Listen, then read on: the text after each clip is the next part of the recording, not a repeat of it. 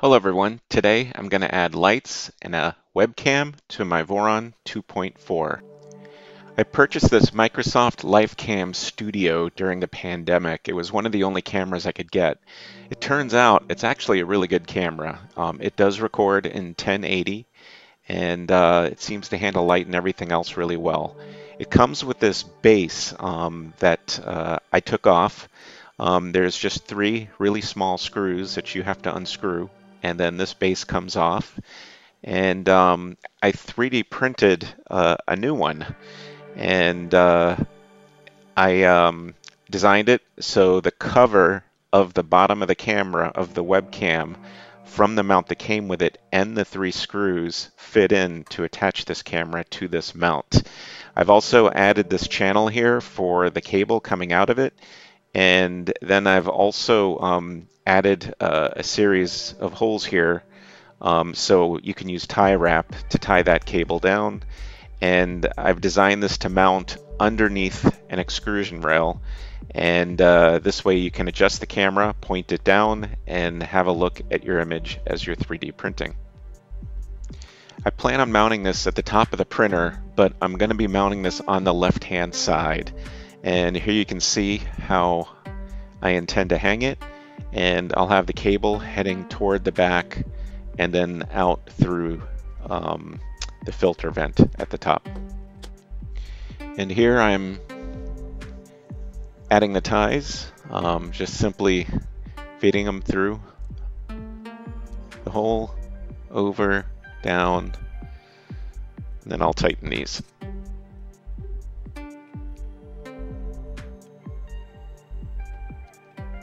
And here I'm adding the second one, just to make sure the cable stays nice and tight.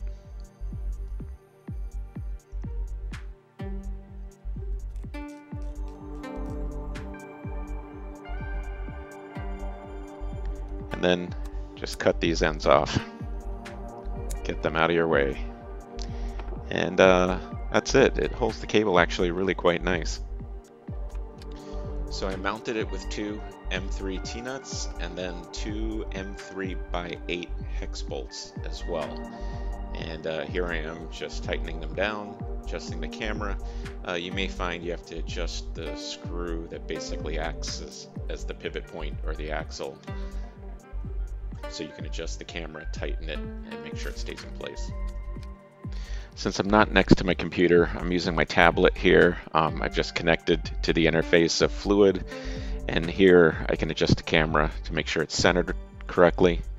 I'll flip the image around later. To hide the cable, I'm going to use some 1/4-inch flexible tubing. That way I can shove the cable inside the extrusion and then force this in right behind it, which will hold the cable in really quite nicely. And I'll use several of these to hide the cable, but here you can see it holding part of that cable in. I'm going to run this cable around the corner. It is thick, and I'm going to show you how I'm going to do that in a few minutes. First, I'm going to start running the wires for the lighting.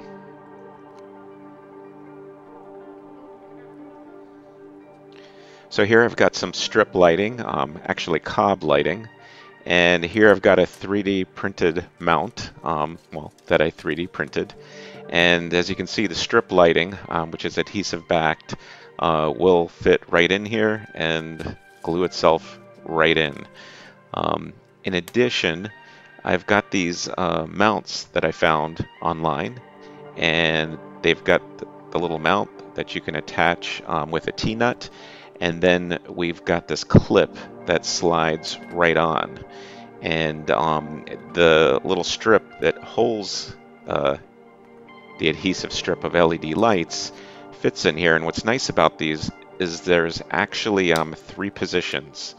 And it snaps right in there like that. And it'll mount like this on the inside edge at the top of the printer. And these should work out real nice. So I found these wire guides on Thingiverse. They're really quite nicely done. They simply bolt in with T-nuts. against the extrusion, and they've got a hole. However, I want to run my camera cable through these, and these aren't big enough, so I'm going to modify them. And to the right, here you can see the modified ones. I've placed a link to the STL. Instead of the closed top, I've opened it up. The opening is wider, so I should be able to fit 2 LED wires and also the webcam cable as well. And the advantage of this is I can actually unscrew this, make changes to the wires, and rescrew it anytime I choose because the top is open. Here you can see the LED power cables running underneath the top rail within the slot, and it goes into the corner and then it goes straight down. And I've got some clips. I tried 3D printing. I'm going to end up using the vinyl tubing. It works better. And here with the cable around the corner, you can see where the cable guide will actually go in and how it mounts against the railing, although the one I'm going to use is going to have the holes in the top.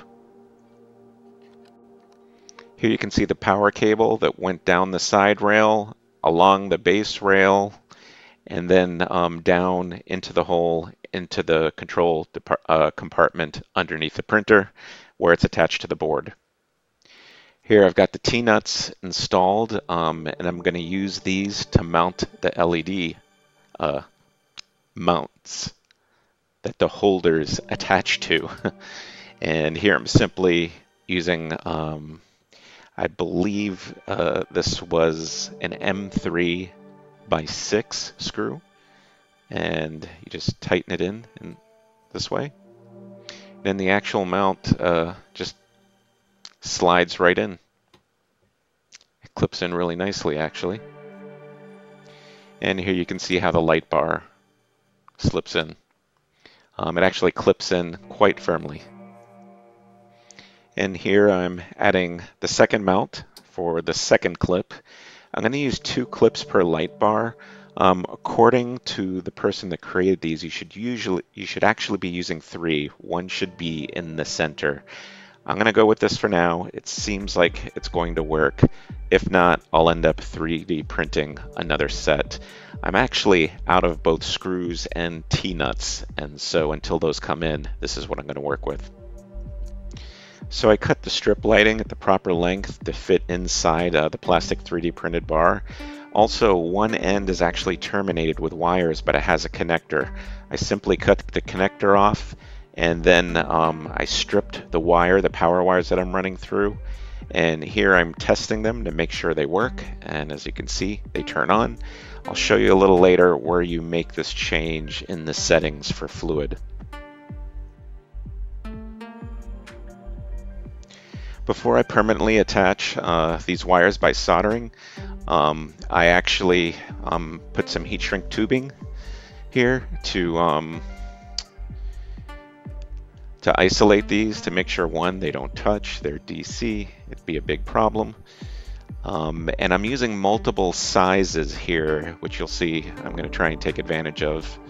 But for right now, these are the thinnest, to make sure these two don't bridge in any way. And I'll use my trusty little heat gun to get this done.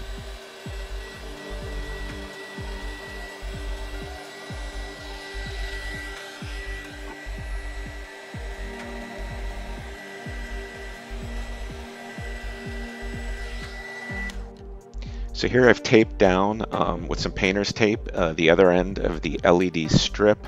I've got to prepare this for soldering. And so just the tip of the soldering iron with a touch of solder to get a little glob of solder there on the contacts.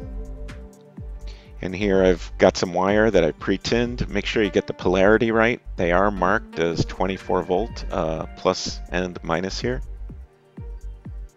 And it doesn't take much. This goes pretty quick and easy. And I'm going ahead to do the negative lead as well. I'm trying to solder these both on first before I take the adhesive backing and stick it to the 3D printed holder that's going to hold the strip into the mount.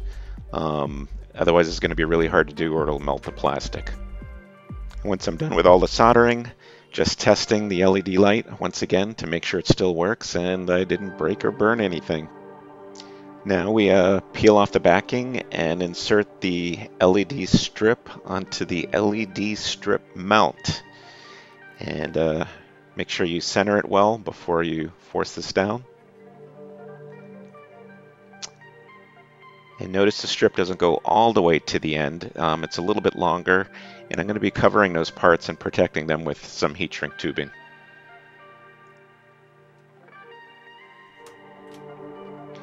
Here I'm putting on some really thick heat shrink tubing. I want it on the other end, even though it's permanently connected. I think it'll provide an additional level of protection and make sure if it gets really warm in here and if the glue gets soft, that the LED strip doesn't pull off. And again, use the heat gun.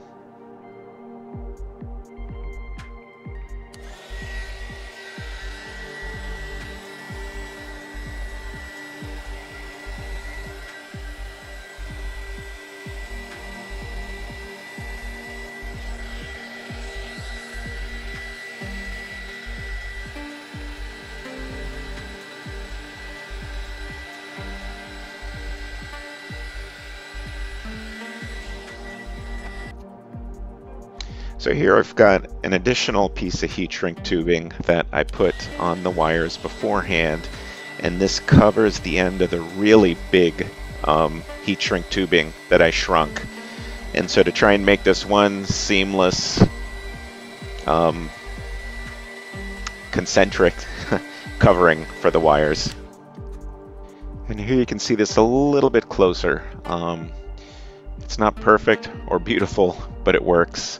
It actually looks reasonably nicely finished. In the future ones, I'll make sure the writing on the heat shrink tubing is on the front. Here the mount is clipped in. I've got maybe a little bit too much pull here on the wire. I'll loosen that up in a minute, but you can see how I feed the wire through the bottom in the groove of the extrusion. And here I'm going to be using my cable guide to bolt it in and make sure this doesn't get tangled in the belt. And again, you can see how this goes in, and this should work just nicely.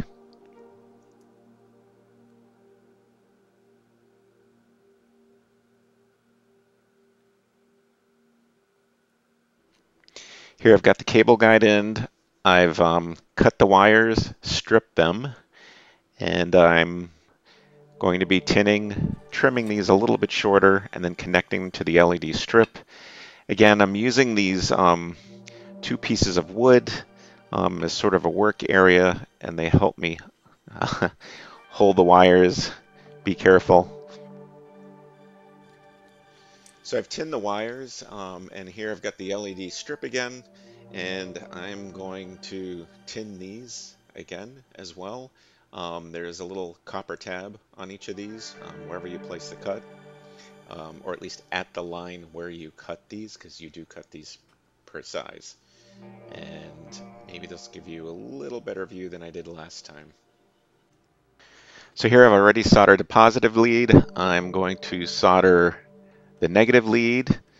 And by the way, before you do this soldering, if you're going to be using heat shrink tubing, make sure you've got the heat shrink tubing on the wire that you're going to use, because it's going to be really hard to get on after this. You'll have to desolder. So here I've soldered both ends, and I've placed the heat shrink tubing on both ends, and I've added it onto the tray. And then we insert it into the clips, again, just like before. And the second side is complete. And we're going to just keep on doing this for the third side, and then we'll actually do the fourth side, except we only have to solder the wires on one end. So on the third side, in addition to the heat shrink tubing, please rewind this just a couple of seconds and take a look at the two clear vinyl 1/4-inch tubing that I've also inserted. I'm actually using 2 of these on each side of the corner, and those allow me to feed the cables through, but also work as a really effective cable guide that fits inside the slot in the railing. I forgot to record actually placing these on, but you simply slide them on. And that's the only reason for showing you this piece of video here. This is actually, I'm sorry, the back side of the LED light that I'm putting together here, which will be the final side.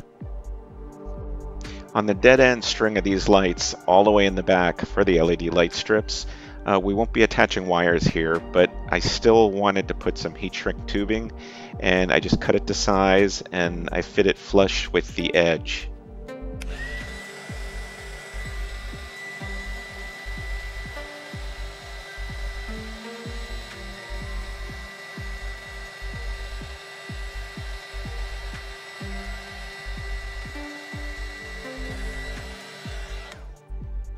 Then all that's left is inserting the last strip in the mount, testing the lighting, make sure it still works, and again, I'll show you where to make that change.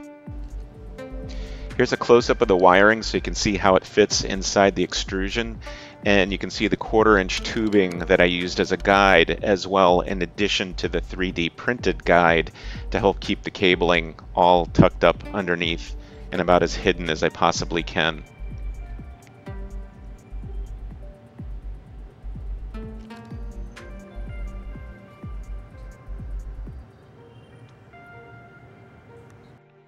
So how do we wire these lights in, these LED strips? They connect to the Spider controller board. If you take a look here at the Voron documentation at the wiring of the board, here on the left-hand side where the major terminals are, you'll see there's an option, and if you scroll up, you can take a look here and see it's actually E1 out, and that is where you will connect the negative and positive wiring. And then I'm using Fluidd, so if you go into the web interface using your web browser, and if you click on the printer.cfg and hit edit, the page will come up. You'll need to scroll down a little bit. There's a section where all the fans are listed, and I actually added a section in there where the fans are for the LED lighting. And here I'm just scrolling down to the section. And here you can see I added a comment called LED control, and it's output underscore pin. I gave it the name case light. It's PC8 as per the documentation and the Voron documentation. And I put this is it. This is all you need to set. Set this to true, shutdown value, and cycle time. And once you've made these changes, you can hit save and restart. But in this case, I'm just going to hit exit because I've already made these changes. And I'm leaving this up here just a little bit too long so you get a chance to look at it in detail. So once you hit save, it'll restart. If you go back to the main page, the home page, where you actually are able to control the printer, if you take a look at the fans and outputs section here, and notice what appears here, which wasn't there before, exactly what we named it in the file. And you can adjust the slider here to change the brightness as you wish, all the way up to 1, which is full brightness. And if you want to, you can hit the circular arrow to reset it to 0, or simply slide the slider back to 0. So there was a little more work than I bargained for, but the end result I'm really happy with. Here's the printer all lit up.